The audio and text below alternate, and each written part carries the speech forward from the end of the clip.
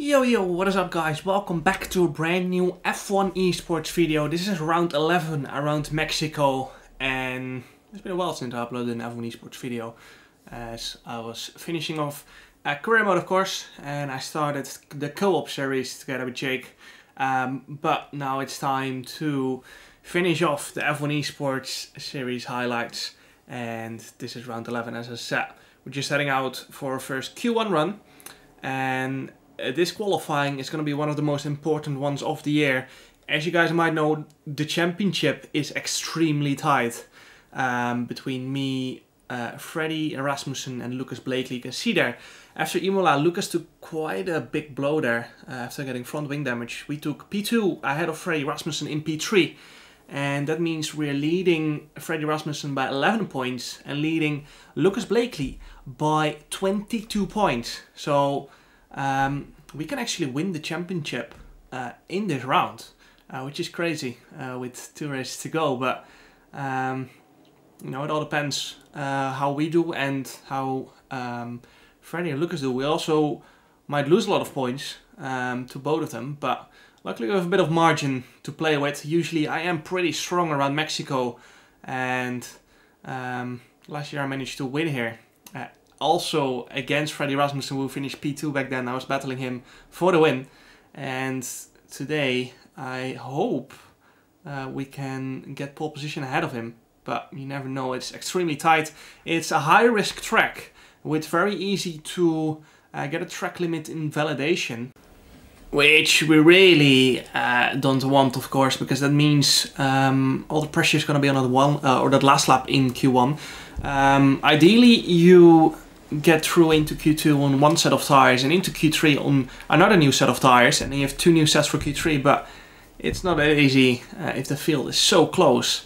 And we've seen every round this year the field be incredibly close, and as you can see there, heading through the chicane, bit of oversteer, but we managed to get it pretty decent, you know. Not too much risk taken on my first Q1 run, and it's a 28.266 first sector, which is alright. It's not great, but it will do for now. And as you guys might hear or not hear, there's no sound, which is, as I said in previous episodes, because we were really focusing on the performance part, especially in this last round. We really did not really care about the recordings. We were just focusing so much on the performance. And for this year, the upcoming F1 2022 esports season, usually F1 esports starts in around September, October, we'll be much better prepared. So we will record every race with probably better quality and also with sound. As yeah, last year was just pretty chaotic start of the season for us as a team. But first Q1 lap done. It's P2 behind Joni Tormela, and as you can see, I had to go again just to make sure I could go into Q2. We would have been fine with that first lap. As you can see, we did a 6.7, which would have been enough for P10, but I just didn't want to take the risk, and we ended up P5 with the last lap here. So yeah, bit safe, but now we have to get through into Q3 on one new set of tires, unless we can do something amazing on this used set of tires. You can see with 2 tenths up, and this is my used set of tires that I used in the beginning of Q1, so we're doing very well. You can see Marcel Kiefer, 113.5, and up to the line we're gonna set a 113.486 fastest on a used set of tires, which is quite good. And now I felt like I had to go again, so I put on a new set of tires and decided to go again in case halfway through the lap I could see that it would have been enough. Then I could always back off and save the set of tires for Q3. But we're gonna get a new set of tires in Q3 anyway, and you know, usually the last lap is where it counts anyway in Q3, so I felt like better safe than sorry, so I decided to push on this new set of softs. You can see we're a bit down to our used tires through the first section, and that first section is just all about flow. It's all about being on the limit and not invalidating, and now you can see the tire effect is starting to kick in. 600s up, heading into the fast section here. Nicolas Longe goes faster with a 1:13.3. Bit tricky there with the track limits. You can see I was really on the edge, which you just have to be around here, you know. It's just so tricky. You have to be on it, track limit wise, which is scary if you're fighting for the championship, and the championship is so tight. But that is what makes the difference between who's going to win the championship or not. You have to perform well, and I heard through the radio that my lap time was going to be enough, and that's why I decided to back off, you know.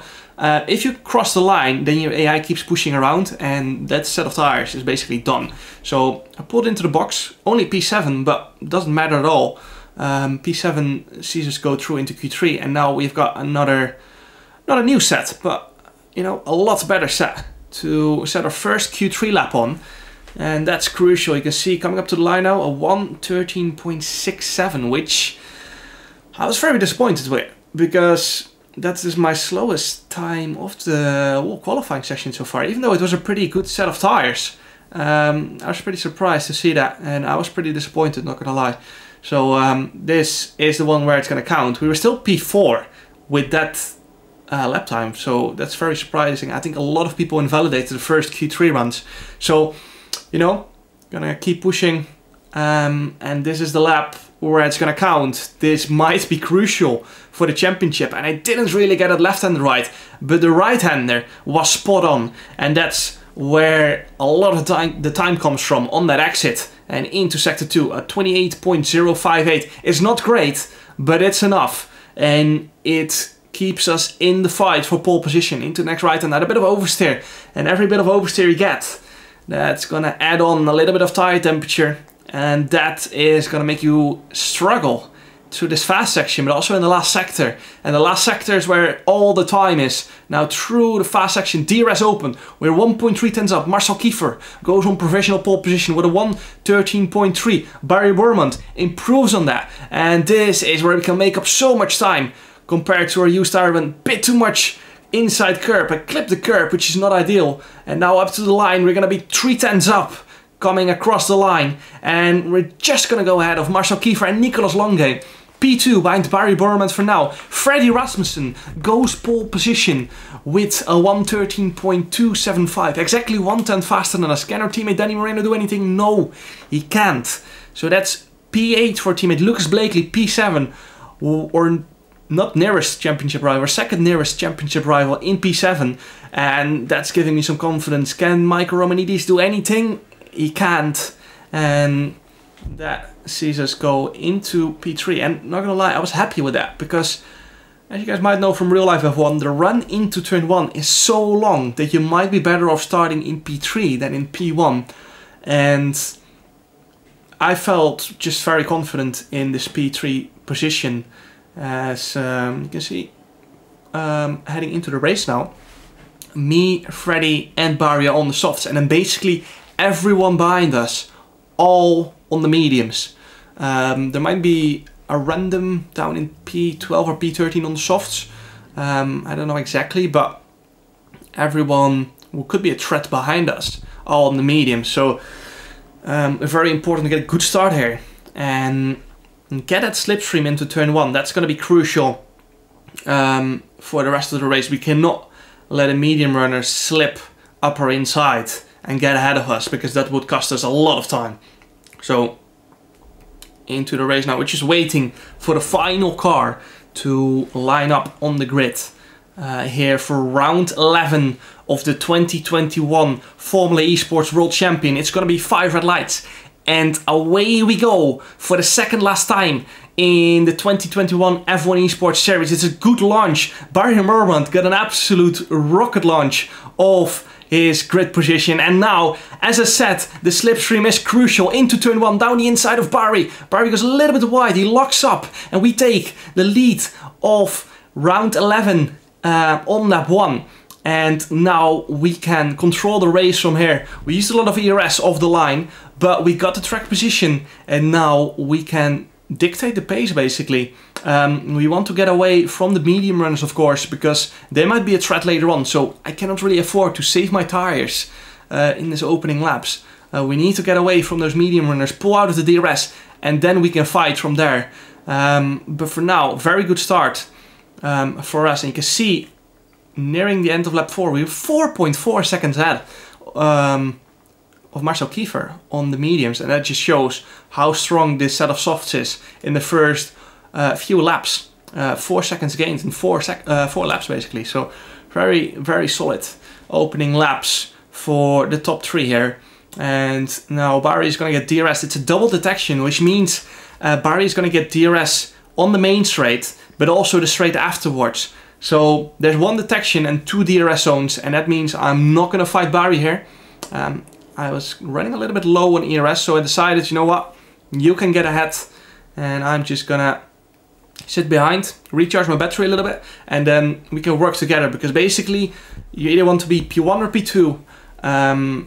So whoever is P1 and P2 want to work together, you know. You can always fight out for the win later on in the race, but you just need to work together if you want to get a good result in any race. So P1, P2 is where it's at, and now with the help of DRS you could see my battery is basically completely recharged into turn 1.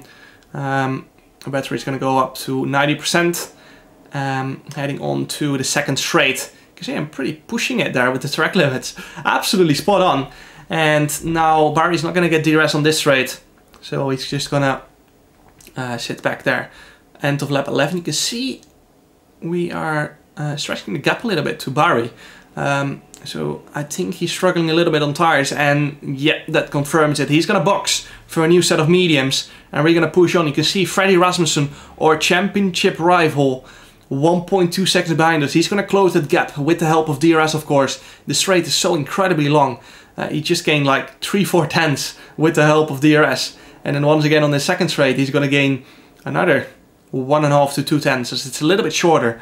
But yeah, this is basically going to be my in-lap, because if I stay out another lap, that means Freddy will get ahead of us, and I don't really want that. Tires are starting to get tricky as well, of course, so if I would stay out another lap, Barry would definitely undercut us. Yeah, that's not really what we want. Or it's not a problem as if we would come out in P2, but if I don't pit this lap, then Freddy will pit and he will undercut us, and that means we will come out in P3. And that's not what I want. I want to either be P1 or P2 at all times, no matter what. Now, into the final sector then. We are 6 tenths ahead of Freddy Rasmussen. He's going to get DRS down the main straight again, but we're going to box. So he will get quite a bit of advantage there, which is going to limit it, or undercut we're basically doing on him. But it is what it is. We just have to box now for a new set of mediums. And it's going to be interesting to see where we're going to come out, ahead or behind Barry. Barry was around 9 tenths behind us when he boxed. And the undercut is not very strong here, going from soft to medium. So Freddy staying out 1 lap longer might be the right play, depending on where we come out. We're going to come out with 100% ERS. And you can see there, we're going to be ahead of Barry Bormand. And that shows that we had a very, very good in-lap. But we have to push on this outlap, because both me and Barry basically want to get ahead of Freddy, as then we control the race and can fight it out later on basically. You can see Brendan Lee, 4.9 seconds behind us. He went aggressive, as I think he started in P13. He started on the mediums and then boxed very early for softs and decided to go long on softs. So that's an interesting strategy. I think it's a bit of a desperate call for track position, which is a really good strategy if you're starting in the midfield. Going aggressive with that undercut and then just getting track position, get yourself as far up front as possible. You can see I'm really pushing it through that middle sector here, as we need to get that undercut on Freddy Rasmussen. PJ, as I said, Brendan on that set of softs already gained half a second, so he's doing pretty well. He's a purple lap. So I think he boxed at around the end of lap 10. So 15 laps on a set of softs is very long, but if you're starting P13, that's a solid strategy, I think so. Getting some track position early on. And now we can see there, Freddy Rasmussen coming out just behind Barry Bormand. So he's back where he was, but he has 1 lap fresher tires than me and 2 lap fresher tires than Barry Bormand. So that might be a big factor. Coming down to the closing laps, although 12-13 laps on a set of mediums is not much. The tire deck is not much around here, but it might just make the difference, of course. So, gonna be interesting to see if Freddy can do something later on in this race. Now on to lap 19. You can see 65% battery going on to the long straight, and that basically means we're on 50 by the end of the straight, so we don't really have much battery left here. And I decided, you know what, Barry, you can get ahead. And I saw halfway down the straight that Freddy was pushing it as well, and that's why I had to turn on the overtake again, because I do not want to drop down to P3. So Barry goes down the inside here, and we just manage to keep it in P2 with Barry taking the lead. But now I'm not going to get DRS on the second straight, so I had to use my overtake button again, and that's just not very ideal. That's not what I wanted. I had to go defensive there, and now we only got 27% battery left. So we're in a very awkward situation here with Ultimate Strategy runners joining us right behind us. Brendan Lee in P5 and our teammate Danny Moreno in P4. And one lap later, I had to overtake Barry because otherwise Freddy was going to get past us. You can see there, Freddy gaining all the time, using his battery. And now we go around the outside of Barry Burman into turn 1. And we're going to take back P1. Barry and Freddy fighting side by side on that exit. Freddy goes wide and up to P2 he goes. We have the DRS on the second straight, so we could chill a bit. And we had to recharge the battery so fast, you know.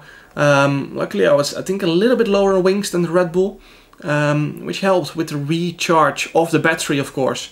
And now into the, we're heading towards the final lap. And Freddy is 2 tenths behind. And as I said earlier on, a double detection is coming up. And we are gonna play a very interesting game here. We're letting Freddy by just before the detection point. And now we're P2 heading into the final lap of the race. But we are gonna get DRS on this incredibly long straight. We've got 50% battery starting the final lap of the race. And we're gonna get DRS stucking in the slipstream of Freddy Rasmussen. This is so crucial for the championship. In the slipstream, down the inside of Freddy Rasmussen. And now we've got the inside for the right-hander. We go a little bit deep, but we're gonna get DRS on the next straight, which is so crucial. We're gonna turn on the overtake button again, and Freddy is right with us in the slipstream. Can he do anything? No, he cannot. And we're gonna be clear into the next left-hander. Barry goes for a move behind us, but can't really pull it off. And this is a 14-point swing in the championship. So this is so crucial for our championship's hopes heading into the final round. All we have to do is keep it on track now. Checking our tire for final time, heading into this fast section, making sure I don't get any track limit invalidations. And you can see that we're 4 tenths clear. We don't have any battery left. Freddy's gonna get DRS for a final time, but we're too far ahead into the final sector. You can see now all we have to do is keep it clean, a little bit of a lock up, as my tires are dropping off as well, of course. And our teammate Danny Moreno in a solid P4, he's managed to pull off a remarkable recovery, and this was such a crucial last lap for our World Championship hopes. And with our teammate Danny Moreno finishing P4, with me overtaking Frederick, in that last lap, we've won the Constructors' Championship, as we are now, I think, 44 points ahead. And that means no one can overtake us anymore, as the maximum a Constructors can get is 44. So we've got 45 points, sorry, I've got it wrong. But you can see there, Freddy got a 3 second, no, not a 3 second time penalty, a 1 second time penalty, and that dropped him to P3 as he overtook Barry Burman off track at some point out of turn 3. And that means we've got a 21-point lead heading into Brazil. And Lucas Blakely out of the title hopes now. Now, into the final race. It's going to be a very exciting one. Hope you guys enjoyed this F1 Esports video. Round 11, a crucial one for the championship. And make sure to like and subscribe if you guys want to see more, of course. And see you guys next time. Ciao.